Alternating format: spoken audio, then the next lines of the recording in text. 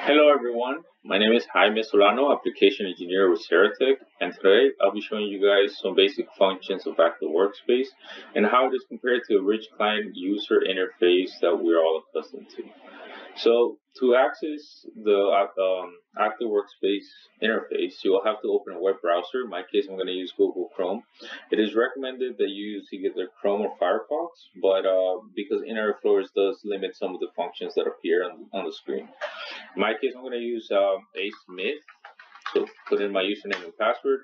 If you see the background is a little bit different than yours, it's going to depend on what version you actually have installed and what was configured on your environment. Once you have logged in, this the initial display is actually your home location. That includes all the tiles. These here in front of you are called tiles, similar to like your computer's desktop. They have shortcuts. This is kind of like the shortcuts that you just call tiles. On the left hand side, you have more of the quick links that you can click on. Here you have home, you have folders similar to this tile here. You have inbox, which is where you'll see if you have any workflows that you need to approve or assign to, or anything that you need to actually work on to send it to the next person, or any task that you have done. This is similar to this inbox that you see here. Another thing that you can do from here, if you do any right clicks on these, some of them will allow you to unpin. So that means disappear from the shortcut. Not necessarily delete them, but just take them off from the tiles locations. You can also add any of the items. For example, I'm going to go here and I'm going to go to demo and I'm going to go to manage. And if I want to pin this one, for example, this pin demo folder into home, I can just pin here to home. Now when I click on home, or when I first come in here, if I go all the way to the bottom, now you can see my folder pinned here. Again, you can do a right click, you can change the size of the folder, or you can unpin that folder. So that's another way that you can access any of your things right away. If you want to pin anything, just creating like a shortcut. So you'll be creating a tile. The next thing I'm going to show you is that once you log in, either you see this here, or maybe you don't see it at all. When you click on this person on the bottom left, number one, you can see what is your username that you're in, or projects if you have any. There's a drop-down menu here if you're assigned to any projects. There's a groups similar to the projects. There's roles similar to the same way they used to do in the rich client. When you go in the rich client, for example, you're accustomed to go to the top and click on your user here, and now your user settings will appear. Now you have your drop-down menus where you can choose what group and role you want to be in. Not only that, you can also change your password here as well, and I'll show you in Active Workspace. It's very similar, and you have the same functionalities. So what I like to do in my end is I like to have the little bar at the bottom. So I would click here. Now I have the little bar at the bottom, and I can always change groups and roles depending on what I'm working on right away. Any projects, the same thing. This is just a quick way of having this here. Another thing that you can do is when you click on the little bottom left little character here, you can ping this to the left hand side if you feel more comfortable to have this always here appearing, and you can always leave it there. I prefer, again, the bottom part. But okay, so I'm gonna unclick here. If I go and I click on my name, just like I would in the rich client, you can edit your profile, you can add a picture, but as same as before, you can also change your password. So if you go to manage and change passwords, here's going to ask you for the same information, your current, your new password, and to confirm. So in here, very similar to like the rich client, you have access to your profile. You can make modifications. If you say edit and start editing, then it's going to allow you to do drop-down menus, and the same thing as in the other location, in the other rich client application. If I do edit and say cancel, if I did change something and I want to save it, then I'll say save edits. The next thing I want to show you guys, if I go home and I go to my folders, this my folders is similar to your home, right, in the rich client. And you'll see all the folders that are part of your home folder in the Teamcenter rich client. In my case, it's just called folders. I'll see all of my new stuff, my mailbox, and if I go into demo, here it says to navigate. So once I go to demo, I can always open any of these parts and look at them close with more details, just like I would be doing in my summary page. So for example, this here, test A 00094, this is revision A. If I click up here, just hover, it says open. So now that I click open, now I can see everything that is inside my revision A 00094. So here's some of the properties that some of you guys would see in the summary page.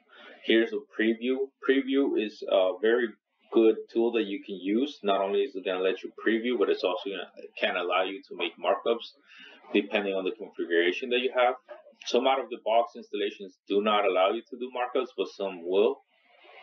Again, also depends on the licenses that you currently have. So for example, if there's any markups here, I can just click show markups. If there's anything here, for example, this says approve, it will show who did it. Again, if I just hover around it, it's going to tell me for a quick second. So Alex Smith did it on February 3rd, right? So the same user that I'm using right now. If I actually want to create any markups, I can click on markup panel. And now I can either, for example, delete here and say delete. Maybe I want to put a stamp that says draft, because for now it's just going to be draft. So I stamp panel, click on draft, double click in it here, and now it appears there. If I close here, for example, maybe I want to do a highlight markup. Say management, I want to highlight it. Not only is it going to highlight it, it's going to put a date to it, and I can put a comment. Say review, make it public, say create, and now if I want to look at it, it says review at the bottom. That's my comment. Not only is this helpful in PDFs, but there's other things that you can do in here. The next thing that I want to show you is the next preview. It's just kind of like a preview of the picture of the item that I'm looking at, or the model that I'll be looking at. Now if I drop down a little bit more, if you have any other more, if it belongs to any projects, it will appear here. If you have any licenses that have been used for this item, also here. But any other, you can populate this with more properties as you do customize your own Teamcenter. The next thing that I want to show you is, for example, 3D version. If I go to 3D and I have a JT file, my visualization components are running in my corporate server or wherever those visualization components are. I can actually view this without opening it in NX. So here I'm just rotating the parts. As you can see, it functions just the same. Let's say I want to do some measurements, right? So if I go to viewer options, my right hand side, I can pick the units that I want to use or anything else that I want to use in here. But if I go to measurements here, and I select the surface, for example, leave only surfaces selected, I can pick this surface, rotate it, and this surface, and it's going to tell me your distance is 2.3622 inches. So now let's say I want to confirm, right? I want to confirm that that is correct. I can also go to edges, turn off surfaces. Now I can pick this edge, and now as you can see, it's going to say, okay, from that edge to that edge, that is my distance. These are some quick measurements that you can do. You can also create cross sectionals here, for example, and you can save them. In this case, I created this one. If I zoom out, I can move in my cross sectional. You can see where the measurements have been taken off as well.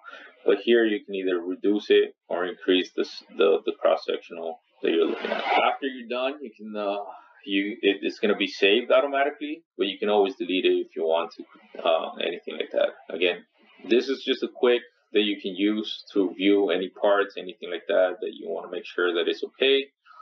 Here's your sections. If you created multiple ones, you can use them here. You can also delete them.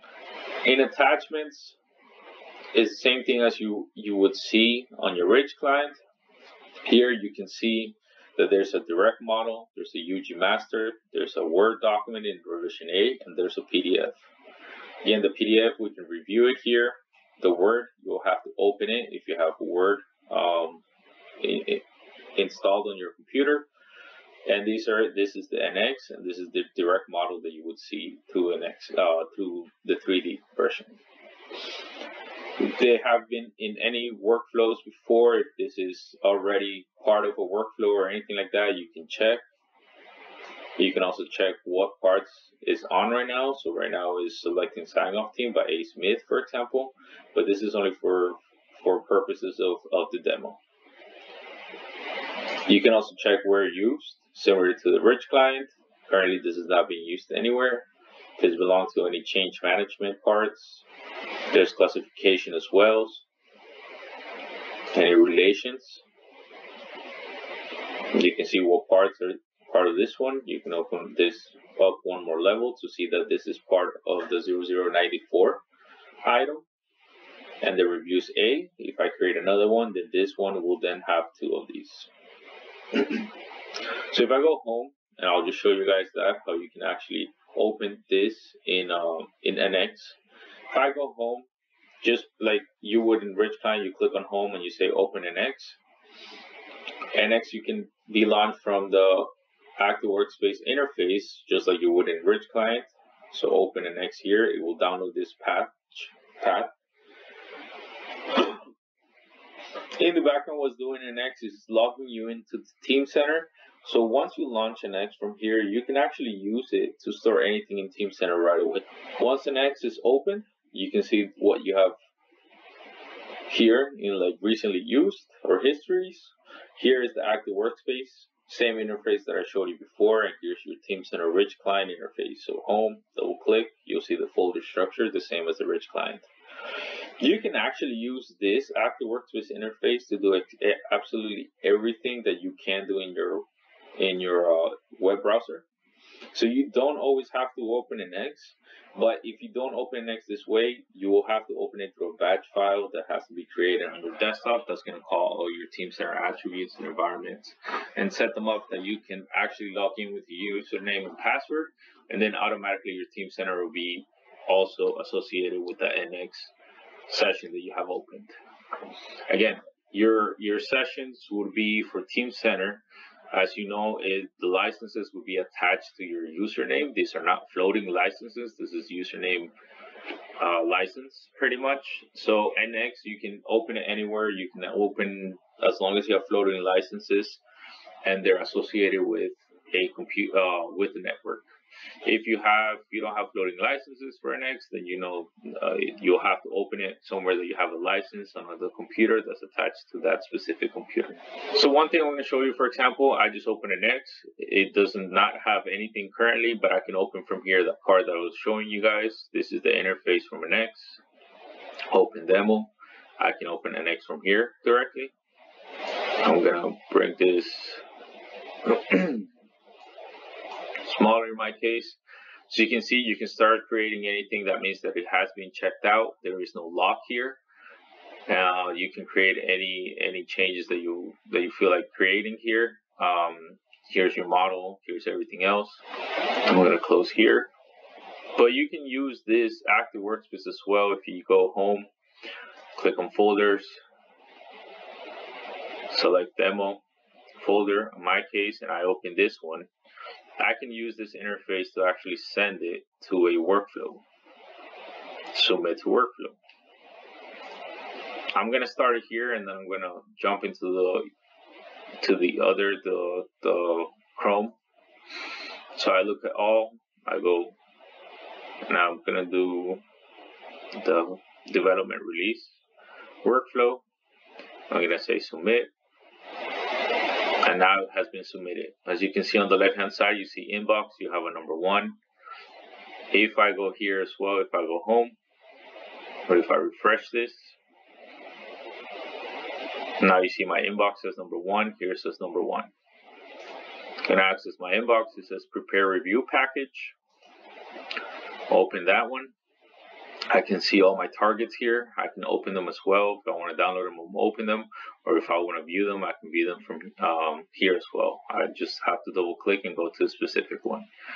So proceed to check a review. I can go ahead and proceed to the next step here. You can read more about the actions and what you need to do. So it's verifying. This is the step for the users to verify that everything's okay. Again, I can go to attachments, see everything that's been attached, all my targets. You can look at the workflow, for example. make sure where I am, see what I need to do, any audit logs, and the assignments. So in my overview, I'm going to go ahead and press proceed to check or review. Now it's going to go to the next step, which is select the sign-off team. I'm going to open that one as well. Now when I look on my left hand side, it says it's requiring one person to add. So I'm going to click on this and then the plus sign. Now here I have B-Day, for example. I can say add. Again, this nose is a checker, so it's picking somebody that's part of my organization. It's actually a checker. Say add. Now he's been part of here. I can say complete. In this case, it's out of my inbox. I'm going to open one for the other username.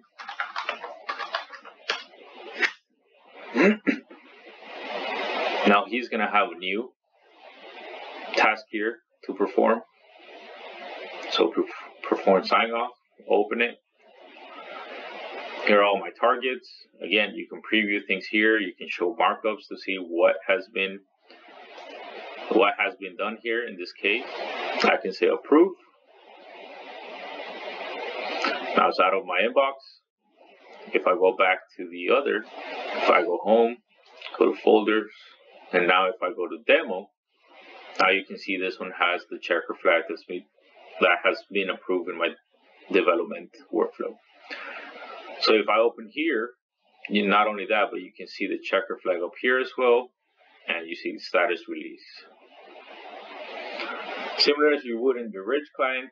Again, if I open my Rich client and I say view and I refresh the window, if I go to demo and I open this one,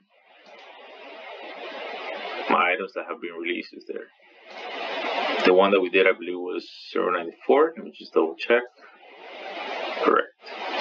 So as you can see, you can do everything you want to that you were accustomed to do in the Rich client. In the other location, there's a lot more features, a lot more things that you can do, but this is just a simple basic demonstration of Active Workspace and how it's compared to the Rich client. Thank you.